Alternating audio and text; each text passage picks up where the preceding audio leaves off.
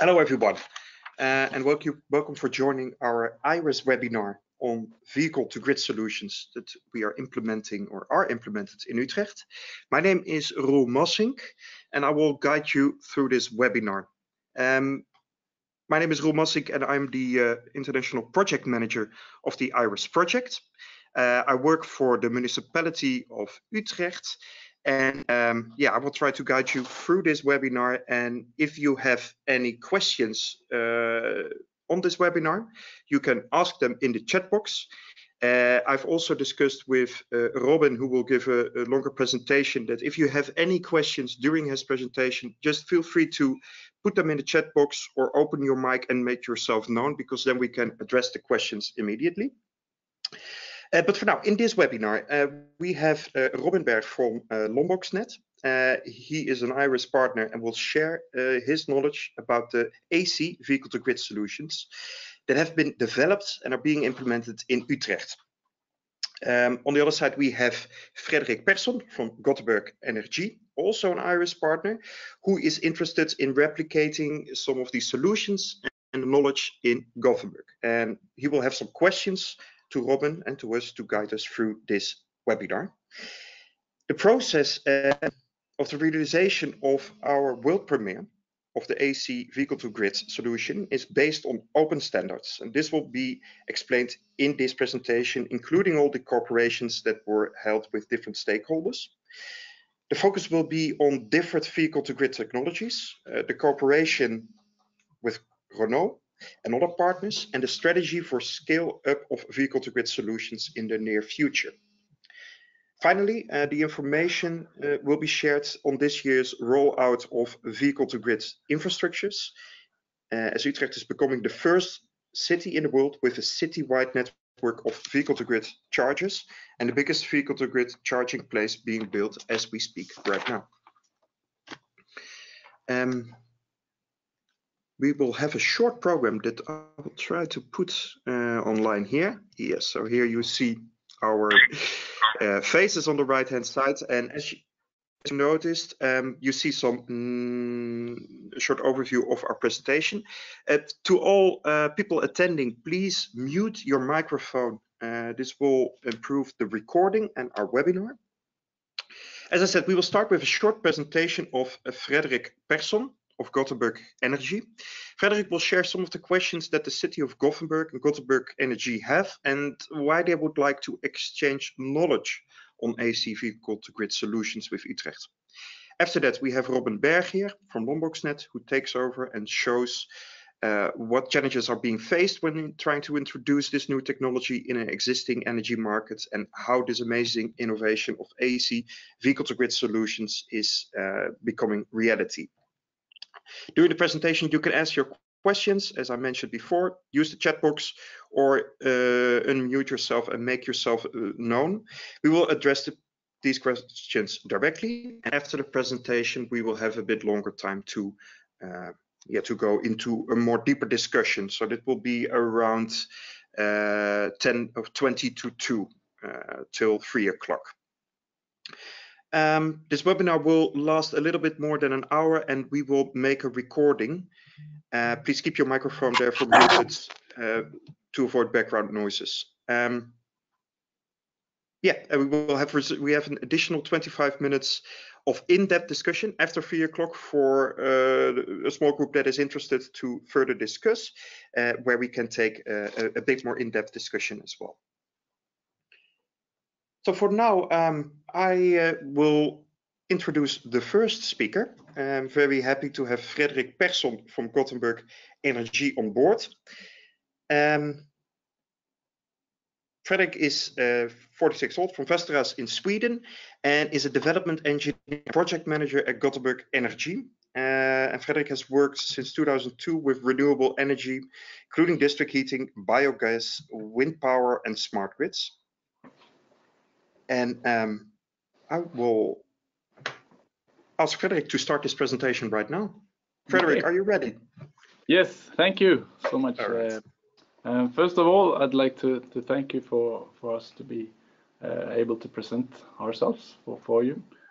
In this room, we have 6 participants from Goteborg Energi. mostly working with charging solutions or R&D issues here at Goteborg Energy. I'd like to clarify a little bit. We don't have any solutions for vehicle to grid in Goteborg Energy or any decisions to do that, but we are very keen on following the information regarding that subject. So that's very interesting. I will present a little bit what we have been doing in Goteborg for the last 10 years or so. We started in 2008 with some projects, just a small group from us, but there were a lot of collaboration with other companies here in Goteborg, Volvo Cars and Ericsson, for example, connecting cars and the grid solutions. And it was quite early on, so we didn't manage to do anything about it, but it was a R&D project that we learned some things from. 2011, we had some customers that had some very simple poles for charging, but there were an actual customer that was very important for us. Around there, that area, we had some cars from Volvo C30, 10 of them, and it was the first pure electric cars from Volvo that was produced, and we had them in the company to use them and see how to use an electric car. So that was also very important for us to learn more about electric cars and so on, and what to do with them. We have education for our employees, for example, in that period of time. And then around 2013, we started with bus projects and charging buses in traffic also. So we had 3 buses in a route through Goteborg. I was charging, and some follow-up projects on that for electricity, for example. That's been very successful for Volvo buses, and we have been managing the charging stations in these projects. And then the latest years, there's been a lot of development regarding the charging for rapid charging and more public charging for end customers. And of course, we have noticed a large number of increased interest for public charging and so on. And then also we have developed our products towards companies and so on. So we are it's more like a real product for us now. It's not just R&Ds. It's more physical product that we are selling. So that's a very quick presentation of the history that we have been able to do here the last 10 years. So our focus now in this project will be the question, and we have put up some questions, and I would say that this is a very new area for us with a vehicle to grid. So we have a lot of questions that we would like the project maybe can answer when it's done, and so that's we hope that these questions can help you to find some answers on them. And I won't go through all of them. I just have 5 minutes, so I won't be able to do that. But we have some general and technical solutions, control questions, and business models. And yeah, I won't read them. You can do that by yourself. But that's we do have a lot of questions regarding this, and we would be very happy if you can have some answers for them in your project. Thank you, Fredrik. Thank you. My name is Roel, and I thank you for your presentation. I think these are very interesting questions, and I think some of them will be already addressed by Robin during this presentation. And others. And others will follow shortly. I will now give the floor to Robin. Okay. Thank you very much. Let me share my screen here. Okay.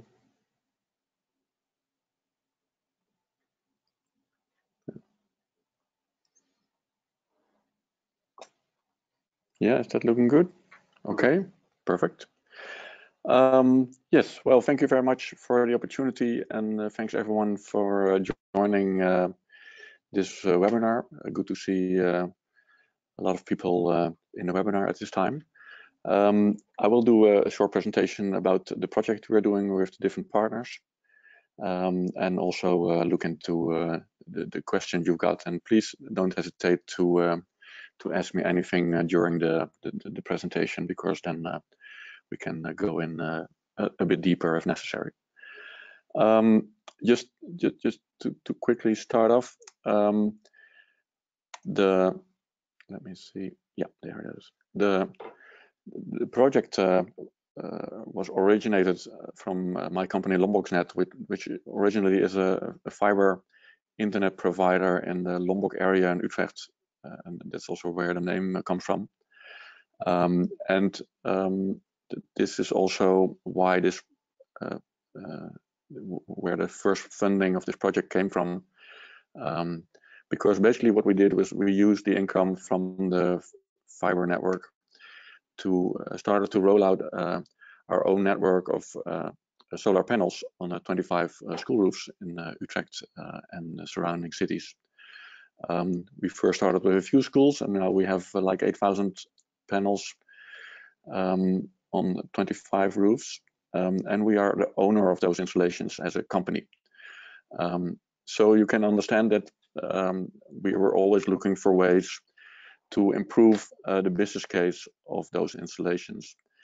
Just to give you a brief idea what kind of installations we have here, is mostly primary and secondary schools all over the region. And we are still developing new schools. Last month we did another school with 500 solar panels. And from this project we started in Lombok the smart solar charging project, and it basically started with the rollout of our own private grid right next to our fiber network. It was a small one, but what we basically did was connected two of the schools to our office building, which is the white building in this picture, and connect the solar panels directly to our installation. And the reason why we did this, because then we would be able to see how we could optimize the usage of solar energy. And the first thing really we did was install the first bidirectional charging station in Europe. And this was a part of a local program together with the province of Utrecht and the city of Utrecht. And we cooperated with Nissan Europe to install this system. And basically what we did was, this technology was coming from Japan, because in Japan there was a regulation in place after the Fukushima disaster and all the nuclear power plants being shut down, that all electric cars have to be able to do bidirectional charging to help with blackouts.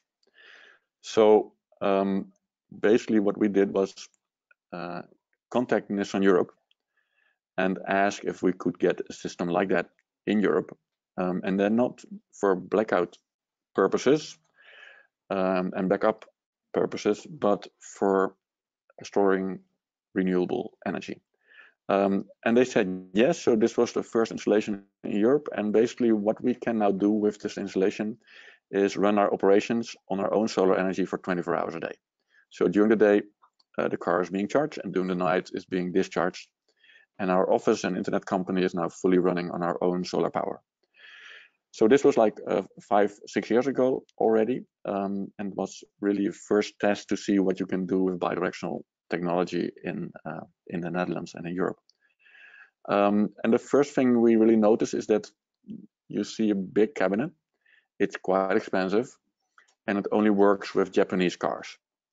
So we were of course looking for options to scale up, and also for ways to really look in the future of cars, because The Nissan Leaf, the first that was in the picture, only has a range of 100 kilometers, while we are really looking for the cars that have a range of like 500 kilometers, like this one. This was my vacation address 3 years ago already in the north of Norway. Really nice, and you can get there by this car. But the funny thing is, for your daily commute, you in the Netherlands, for example, you only use like 75 kilometers. That's like a quarter or even less of this battery can do. So for your daily usage of an electric car, you basically only need 1/4 of the battery. And that means that 3/4 of the battery is not being used at all. And to give you an idea, 3/4 of the battery of this car can power your house for more than a week. So this is quite a lot of battery storage just sitting there in front of your house or in your street doing nothing. And that's really where the bidirectional concept we think has a really big opportunity, and why we looked into ways to develop this any further. So with this project, also the grid operator came into place, and they were really interested. Steden is the local grid operator in the region of Utrecht, to integrate this system also in their network. And I won't go into detail in this scheme, but what you see is a few OCPP, OCPI terms, and these are really important open standards in charging infrastructure.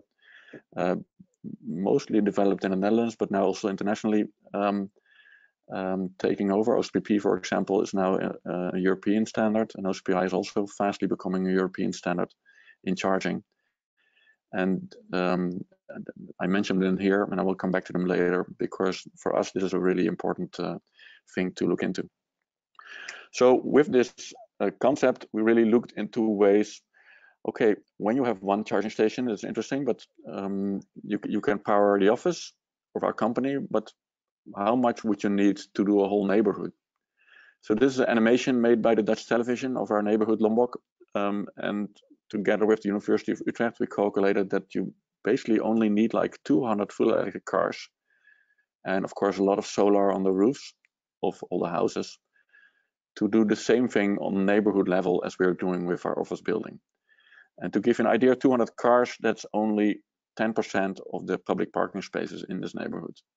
So with 10% fully electric cars, you could basically run the whole neighborhood on your own solar energy. And of course, during the winter, you will also need some renewables from other sources outside this neighborhood. But just to give you an idea with how much amount of cars you would need to get this organized. And for the whole city, basically you only need 8,500 cars, and there are more than 100,000 cars in the city of Utrecht.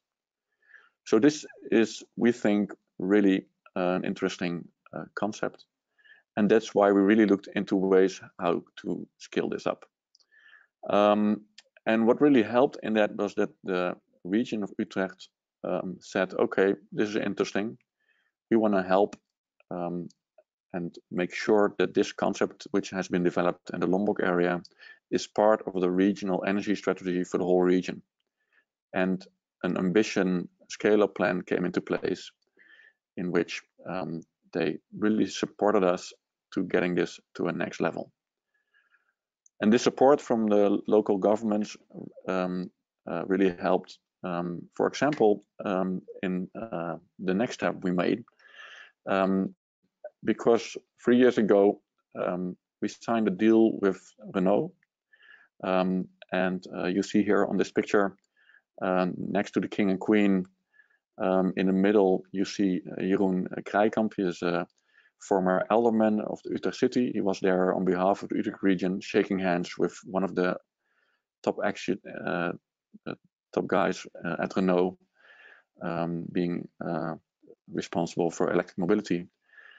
And the deal we made there really consisted about two things: getting the technology available for large-scale implementation, and getting a program ready for large-scale implementation. And I will go more deep into both goals. So the first thing we did was really look into what Renault was offering and how can we develop bidirectional charging for standard scale-up purposes. The unique thing about the Renault cars is that they fully support 22 kilowatts AC charging. Most cars don't go up to 11, and only Tesla also provides higher charging connection on AC. But Renault is really strong in supporting 22 kilowatts AC charging.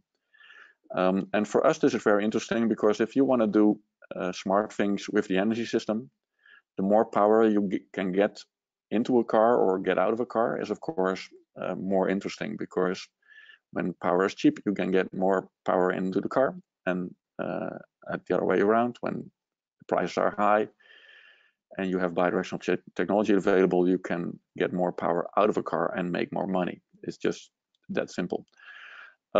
So the first thing we defined is that we would use an open protocol for this bidirectional charging. And this is the ISO 15118 protocol, which is also being used in CHAdeMO bidirectional charging. Is also being used in CCS fast charging, for example, for plug and charge, where you don't need your charge card anymore, and the car is being automatically authorized by the charging station using 15118 communication. And basically what we did was develop the technology so that both the car and the charging station can talk this protocol, which is already being supported by the automotive industry. And this took us quite some time. 2 years we have been going to Paris a lot in the Techno Center with our charging station and with the first beta prototypes from Renault, testing and making sure that we both implemented this protocol in the same way, used the same kind of programming language, same kind of implementation of this ISO 15118, and making sure that the technology works. And after that, in the beginning of this year, we got it ready, and Renault provided us with the first cars in the world that are able to do AC bidirectional charging based on this 15118 standard. And we had the first charging station available. And this was reason for the Dutch king to come to Utrecht and open this installation and the official inauguration of this. And this, of course, is very nice to have a king and top-level people from Renault coming to Utrecht, and of course, a lot of interest from both media and people coming to this event. But this was not, of course, our primary interest. Our primary interest was really to kick off an open standard and break open this new technology, and in the future make it available for everyone. And by doing that and really introducing the first charging station that is now available in the market that support this technology. By the way, it has been developed together with Dutch partners Sears and Last Mile Solutions, and with strong support from ELAT, which is a Dutch corporation of all the Dutch grid operators on electric mobility, and of course Group Renault. We have now the first station in the market, and we hope other parties will follow soon. And with having the station in the market and the standard being available for the market, you can now really see the market showing interest. Because when you have an open protocol for AC charging, which is already supported by all car manufacturers and all charging station manufacturers, I mean, AC is on every European electric car. We think bidirectional charging is now also getting ready for scale up. And you see this, for example, in interest of other car manufacturers. We are now in talks with 5 car manufacturers showing interest, and that is big ones from different countries, but also small ones like Sono Motors, which you see the picture. Sono Motors is developing a solar car. It will come to market next year, being produced by the Swedish car factory from Nefs, the old Saab factory. They will start production next year with 10,000 units a year. And all these cars will support AC bidirectional charging based on 15.11a protocol. So as you can imagine, we are in close contact now with them to make sure that they will do the same kind of implementation of AC 11.8 as Renault, so that their cars will work at the same implementation of the protocol. So the standard is being adopted everywhere at the same manner. So this is, of course, a very interesting development, because with this, more car companies will come to market with cars supporting this technology. And Renault has said that they will start mass production of this technology at the end of 2020, and cars will be available in the first half of 2021. So that's in a little bit more than a year from Renault itself. So, and we are also in talks with other car manufacturers, which are not public talk, so I can't mention very much about it, because we leave that up to the car makers themselves, of course. But we are seeing interest from all sides, so that's really good to see. Another result of having a standard in place is that now cities and other people that roll out charging infrastructure can now put this ISO 15118 for AC in their tenders. And you won't be surprised that Utrecht, the city of Utrecht, was the first city who did that last year already. And they said, okay, we want to have all the charging stations that are being installed from now on in the city to support AC 15118, both for bidirectional charging and for plug and charge. So charging without a charging card. So we got the assignment for that, and we are now installing the first 150 charging stations as we speak, all over the city. And with that, the city of Utrecht is indeed the first city in the world with a city-wide network of bidirectional public charging stations. And the next tender that will start next year will be assignment for 2,000 charging stations. And they also all will have to be bidirectional. So Utrecht is really aiming quite high, and they basically want to become the first city in the world being able to run on bidirectional power, like we are doing today with our office and with our neighborhood in Lombok, but then on a city scale.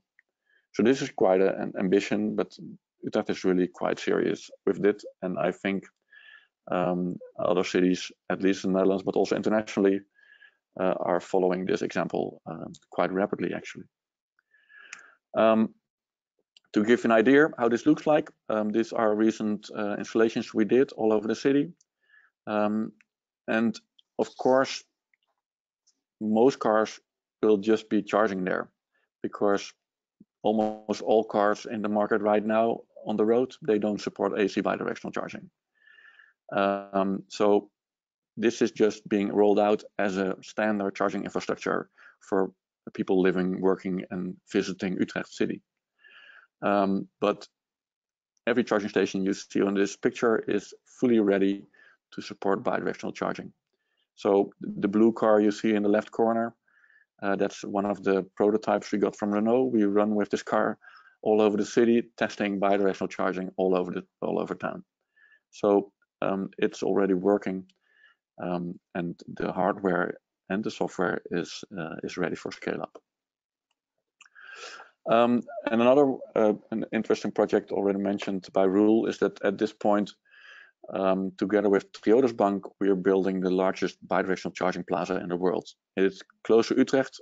Triodos Bank is building a new head office that will be ready in 1 month. And right next to this office, they are installing a solar roof, which you see on this picture, with almost 2,000 solar panels, 3,000 square meters of solar. And beneath that, we are right now installing and powering up, that will happen this week, 120 bidirectional charging stations. So Triodos Bank is really getting ready to use this installation with bidirectional cars, which are coming in the coming years, to really have huge battery backup to charge with solar and use the car batteries for when there's no solar available to power their complete new office building. So this is a real practical example how you can use bidirectional charging in more like an office kind of setup, but also at the same time helping the grid operator in making sure that when the sun is shining, not all of the power is going back into the grid on a sunny Sunday afternoon when the office is closed. So this is really the use cases we are looking at. It's really large-scale implementations at one side, but also small-scale but larger numbers on the whole city level. And we think these kinds of implementation of bidirectional charging are really the way to go into the future. So that's really what we are doing with the technology, and really getting ready for national and also international rollout of this technology. The Dutch government is very supportive in this. Just a few weeks ago, they sent out a press release that they will make available 5 million euros for a national rollout in 21 Dutch cities. 72 of bidirectional charging stations will be installed, of which most of which will be AC. There will also be a bit of DC, but most of them will be AC bidirectional. So that is really the part about task one we got from the deal with Renault. And the second one was really to look for a way how to implement this technology in a city like Utrecht. And that's where the We Drive Solar car sharing comes in. We developed a car sharing program which really focused at replacing your own car. So it's really focused at people that use their car quite often, but not that often that there's a real good business case for having your own or your second car. So this is really at replacing people that are not using their cars or their second car on daily basis. We have now 70 cars in operation, mostly in the region, but also cars in Zoetermeer and Amsterdam. For example, the cars are being used at Utrecht Science Park by the Hogeschool Utrecht and University of Utrecht as a pool car for their employees. And what is very interesting, that we have a strong interest from project developers needing smarter solutions with their new housing projects. And this video you see made at a small project in Utrecht is with Sinter, which is the largest real estate developer in the Netherlands. They have like billions of euros pension funds invested in all kinds of housing projects. And they are really looking into ways how to be able to have less parking space and more smart mobility. And together with them, we are doing several projects now in Utrecht, replacing parking spaces by shared vehicles. And this is really very interesting because we really developed a concept in how you can offer mobility with a house. So all people that started living here, they get a free access to these cars as a get-to-know subscription. And if they want to drive more, of course, they have to pay. And this works really very well because in this specific project at the Lange Nieuwstraat, which are mostly starters, more than 50% of the people living there are using this system, are using our offering. And by doing that, this is no longer a small niche project, but really a mainstream project for people living in a city like Utrecht. And when you have a concept like this in Utrecht, yeah, you're living in the best city, because Utrecht at this moment is the fastest growing city in the Netherlands. More than 50 to 60,000 new houses will be built in the coming 10 to 15 years, most of them within the city. So a lot of new houses coming into the city with no more car infrastructure being added. So more and more bicycle paths will be added, but no more roads. So we are working now with a lot of projects to really go from car ownership to shared mobility systems. This is one at the east side of Utrecht, a small-scale project. We're involved with larger projects in the Central Station district. Another project together with Synchroon is a project we are doing also close to the city center. 1,500 new houses are being built, and we are providing mobility services and replacing the parking spaces. A large project also being developed by Sinters of Mea is the Mark project. It's right at the Leidse Rijn Center station, a whole new city district which is being developed as we speak. And Sinters of Mea will develop 1,100 houses there. And for their rent, the people who live there will be no parking spaces. So there will be 100 shared cars, and if needed more, but there will be no more parking spaces. And the solar energy will come from the red building you see in the front of the picture that will be covered with solar.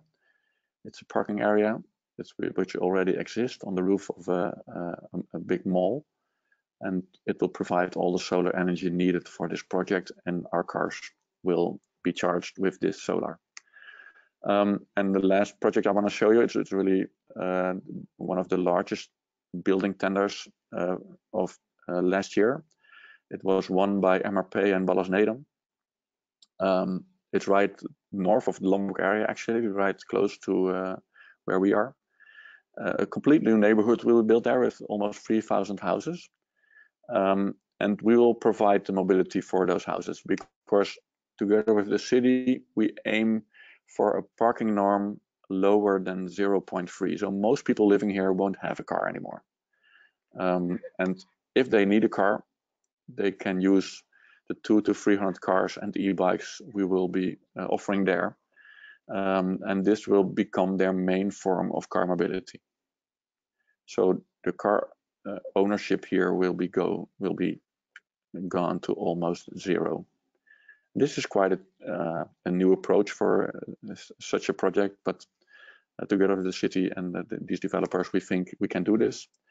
And when you look at the same project from the south side, you understand why our AC bidirectional charging comes in, because this is all solar. You see, there will be a sound wall between the housing area and the railway tracks, 5 meters high, covered with solar.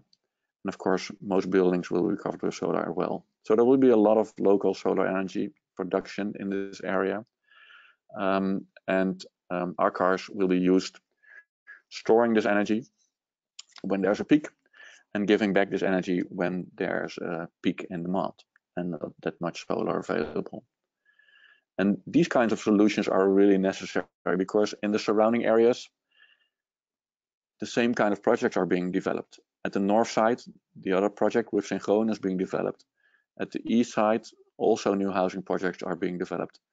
And at the south side, the Lombok area is already in place, installing a lot of solar as we speak.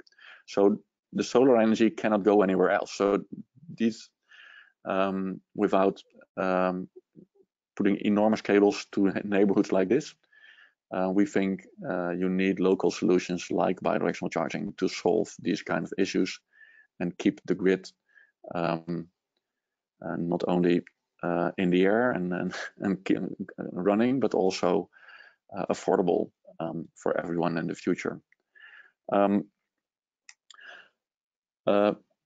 And this is not only Utrecht with these kinds of projects. We signed a deal with 7 cities and 2 Dutch ministries and a lot of project developers to help other projects all over the country to learn from the things we're doing in Utrecht and not build huge parking spaces anymore, but use smart solutions like these and really also connect the solar with the charging stations and the cars.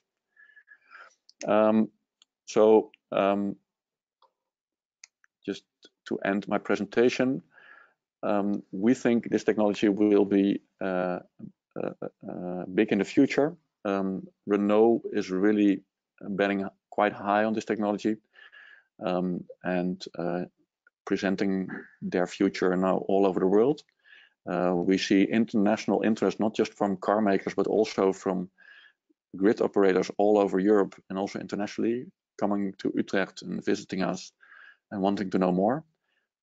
For example, Energi, but also the Italian grid operators showing huge amount of interest, and of course being in talk with Renault and other car manufacturers to come up with solutions like this on the short term, because solar is growing rapidly everywhere, not just here. The Netherlands is in fact quite behind, and it's not just the bidirectional, but it also is like the electrification of mobility. I was one of the lucky guys to be present at the launch of the Tesla Model 3 already more than 3 years ago, and the first Dutch guy who actually got a ride in this car. And then of course we had to have some patience, but in Norway and in Switzerland and in the Netherlands, this is now the current situation, that the Tesla Model 3 is the best-selling electric car of all cars. So it's flooding our country as we speak. And Tesla has also been announcing that they are really serious looking into bidirectional technology. Maybe not in the near future, but maybe like in 2-3 years. So we expect also development from their side.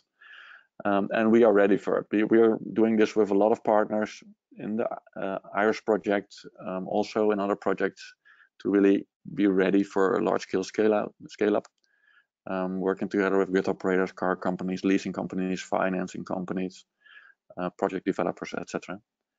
And really aiming at a launch of this technology and this system. And that was basically the story I wanted to tell you. So please feel free if you want to have any discussions, etc. Yeah. Yeah.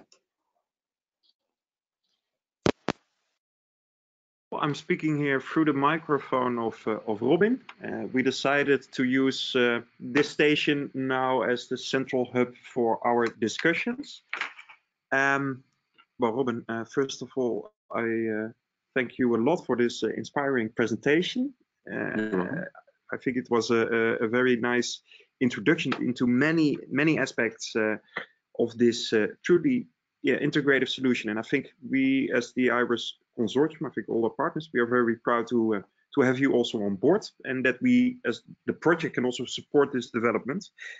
Because when I talk integrative, it's about electric vehicles, it's about the integration into the energy system, but also into urban development projects, more sustainable mobility systems. So in that sense, it's a truly inspiring solution for the IRIS Smart Cities project. We have some questions received, and maybe before I will go into the questions raised during the chat, I will give Fredrik also a first opportunity to respond on this presentation.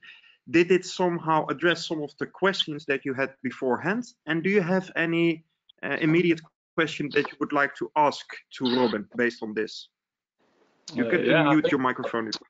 Yes, I think we had a lot of answers, and it's very interesting to see this technology being in such a big scale and tested in Utrecht.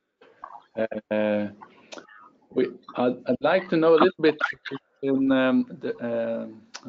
talk a little bit about the commercial part of this. Do you have I think you have a lot of business, different kind of opportunities to make new kinds of business in with this technology. Have you talked a little bit about that in the project? Yeah. Yes. We are working closely together with energy market specialists. So to say, so both energy suppliers, of course, the grid operators, to really look where the business case for short-term and long-term is. We have also part of the project is also that we installed and will be installing a new one, a stationary battery, to really learn how a battery can make money in the energy system today and where the future markets are. Yeah. And that there are, of course, different markets available, like primary reserve, secondary reserve from TenneT and the large-scale grid operators. But in the future, we think that also the business case will be in energy markets, just by putting energy in the car when the power is cheap and getting it back out again when the power is expensive. And we are just doing small-scale tests on that and learning there. Today, you can basically in the Netherlands only make money with the primary reserve. So what we are doing is really adding cars to the stationary battery we already have, and testing on them. But in the end, we want to really support more and more markets to enhance the business case. Yeah, it's very interesting to see that you add the the charging sharing of cars in the equation. So I think that's widened the car share. Yeah, from anything from the car share operator, it's really about making money when cars are standing still. So of course we are making money when the cars are driving, and we want them to drive as much as possible. In fact, yesterday they were almost all on the road. So for us, of course, they're very good. But of course, even with shared cars, they're standing still for most time of the day. Yeah. And we want them to make money when they are doing that. Yeah. All right. Thank you. Thank you very much. Fredrik, I would like to go. Maybe we can follow up on those questions after we've discussed some of the questions coming from some of the participants. Yeah. The first question raised by Jim Hunt: when do you suppose Tesla will support vehicle to grid? I think you answered that question at the end of your presentation slightly, but maybe you can add something to that as well. Yeah. Well, Tesla, for example, but also with BYD. The Chinese car maker, we are in good contact with both, but with these companies you see that they have their priority focused on growing, so they are really growing so fast that they are saying, okay, we are interested but not today. But the writings are on the wall. I mean, the first AC bidirectional car was built by BYD, which is almost one of the biggest car makers in the world, of course, for the Chinese market, but they are huge. And the same was with Tesla, because the first Tesla, the Roadster, was capable of doing AC bidirectional charging. Last year, Elon Musk tweeted that he's still very interested in bidirectional charging. And last week, the head of the battery development unit at Tesla showed some more information about the new battery technology that will be releasing probably already next year in their cars, maybe a year later, because that's probably in Elon Musk's time. But he was explicitly naming bidirectional charging, because the cars the batteries they are developing now, they are specifically aimed at supporting 1 miles of usage. So the batteries can do a lot of cycles. So they are ready for heavy traffic, heavy duty trucking, so professional usage, robo-taxis that drive every day, all day. And the third point he mentioned specifically is bidirectional technology. So these batteries are capable of doing so many cycles that Tesla will probably support bidirectional charging with those batteries in place. So of course with Tesla you never know, but I think it can come sooner than we think, especially with the standards now being in place. All right. Thanks a lot, Robin, and good to see your view on the future that will become vehicle to grid. I just go for the second question from Harald Bauma. Maybe you can read. Well, you can read the question and respond on that. The safety on the grid. This, of course, is a very important issue, and this was also the thing that took us the longest time in developing this technology together with Renault. Because when you have a car charging back on the grid on AC, it's basically charging directly on the grid. There's no more DC station in between. So you really need to have safety measures in the charging station and the car. And Renault, of course, when something will go wrong, everyone will look at the car, because that is the device giving power back to the grid. So they have taken this quite seriously and basically looked at the same grid codes and regulations that are applicable for solar installations. So when solar is providing power back at your home or whatever, wherever, and the grid falls off, the inverter has to stop automatically. And so the inverter in the car that's already there today, unidirectional, when it becomes bidirectional, it will have to stop automatically. So we sometimes get a lot of questions that if cars that are on the road today can do bidirectional charging with AC, and the answer is no, because the onboard charger, and that was also one of the other questions I saw, the onboard charger in the car has to be fully supportive for AC bidirectional, and that's a hardware thing and a software thing. So it is a specifically new thing in the car. And the cars that are on the road today, provided by Renault, there are only 15 of them today in different projects in Europe. We got the first ones, but there are more today already on the road in different projects. They have a special made onboard charger that is capable of doing that. And the production version will have a specially made production onboard AC bidirectional charging on board. So keep that in mind.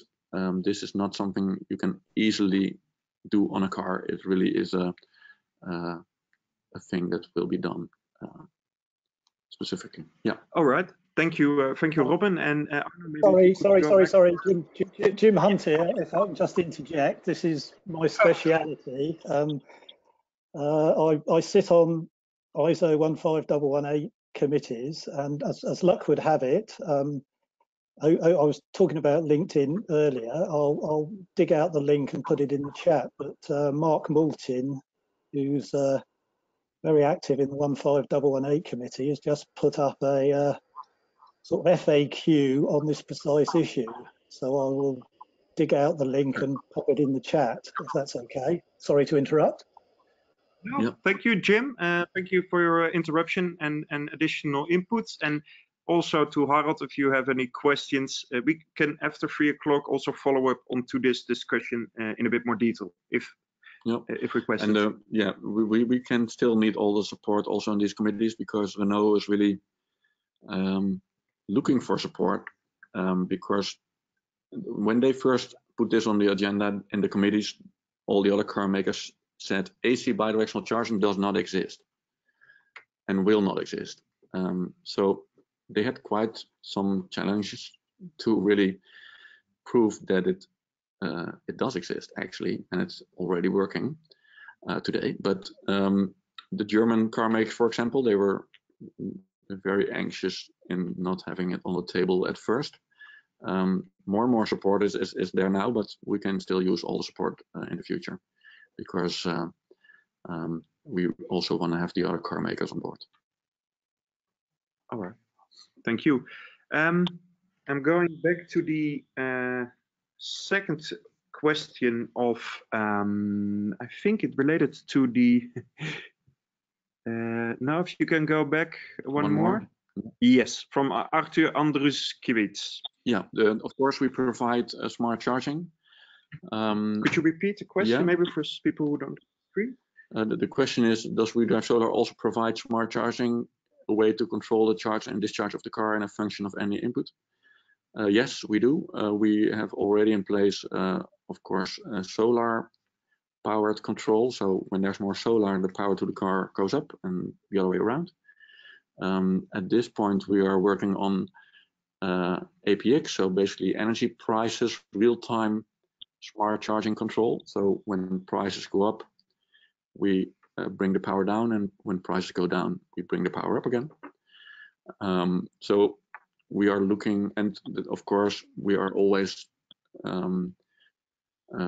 protecting the local grid connection. So when more cars are plugging in than the grid connection can handle, we have cars balance the power to the different cars to be able to not have a failure on the grid connection. Okay. Yeah. Next question. Yeah, next question. Jasper, from Jasper, what are the costs of the bidirectional charging station? Well, they are.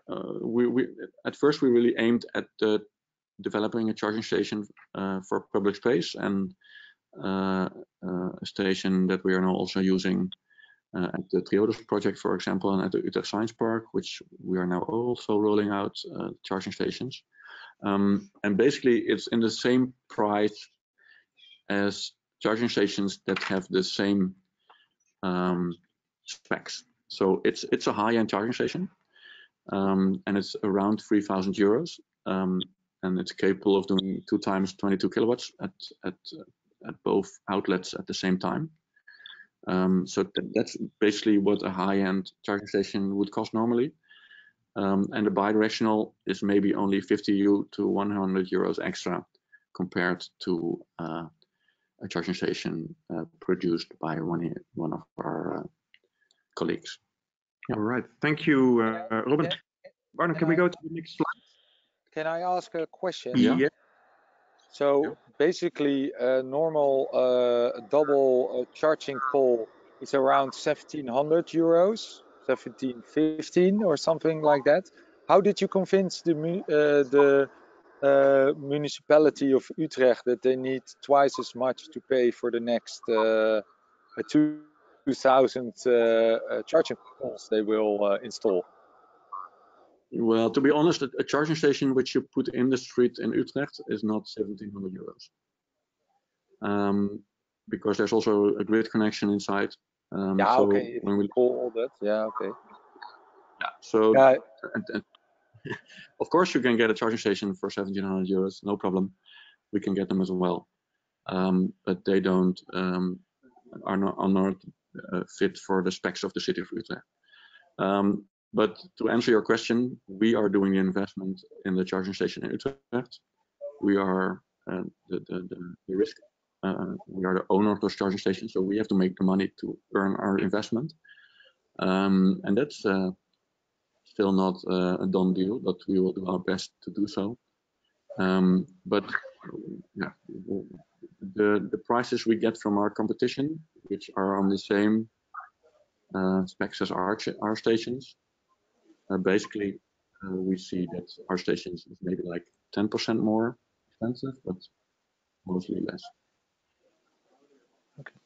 Thank you. Thank you for the discussion, and if we can continue this discussion also after 3 o'clock in a bit more detail if required. I want to go to a question from John C. on the Meccano project. Yeah, Robin, maybe if you could read the question and then respond with your thoughts. The first one. Yeah. Yeah, people are off to work with the EV. You still need the grid to store the energy of Powerwall. The concept is a good idea. Energy production has to be implemented there where the cars are most of the time. Yeah, well, the funny thing is that when you look at our car sharing scheme, our cars are being used most during daytime, but there are always still cars available, because what you have to understand is when you live in a project like the Cartesius Driehoek, which this question is referring to, you are not using this car anymore for your commute. You are doing your commute by train or by bike. That's becoming rapidly the main form of transport in the city of Utrecht for people doing their commute. So of course you will use this car, but not from 9 to 5.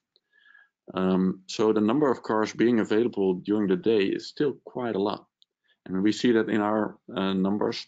So when you have like 2 to 3 to maybe even 400 shared vehicles in a project like that, there will be always at least 50 to 100 cars available.